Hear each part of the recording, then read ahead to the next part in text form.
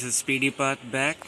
Today I have put the new stickers for my channel so that my fans can subscribe Speedy Path. Hope you guys like it. Now today I am going to tell few things which I have put on my Duke 390. Of course by Spyro.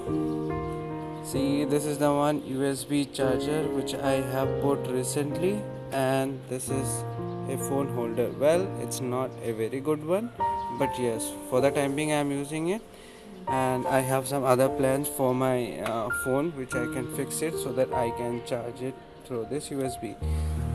So this USB has basically a charge switch off and on, and one USB port of 5 volt. Yes. So once I'll show you once again. Once I turn on the power, then I have to turn on the switch. Then this red light, hope you can see, it's too sunny today. This red light will be on.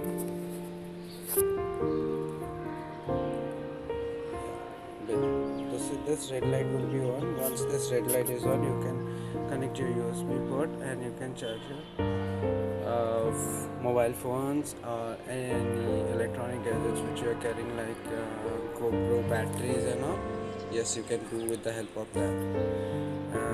Now next thing I would like to say, last time when I was vlogging I said that there is one thing in Duke 390 which is really very unique, and it helps riders to understand how exactly they have to start the bike. Okay, now first thing, when the bike is on stand, this exclamatory mark will come up. Now when it is in neutral, yes, obviously you can start the bike, but when it is not in neutral, you cannot start the bike.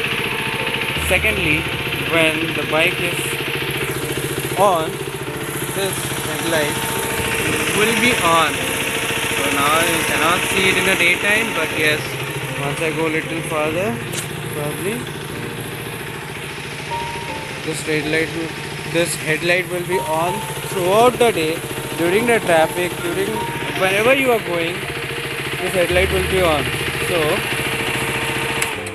when the headlight is on, people will come to know that they will be coming in front of you, they will showing you their hands. But basically I feel it's a very good feature because it's a performance bike, and when it comes to the performance bike and all, people should see it from a longer distance, because sometimes there are riders in India who ride the bike very fast. So what happens if people will not notice, the rider at the last moment will not be able to apply the brakes well. Yes, ABS is there, but still I would feel that this headlight feature in Duke 390 is much better, so that people can recognize the bike coming in from a longer distance. So that's all for today.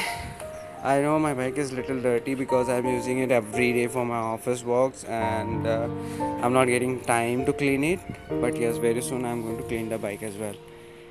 Spyro will go for a washing. That's all. If you like this video, please subscribe and stay tuned in my channel for my upcoming videos, which will be very interesting.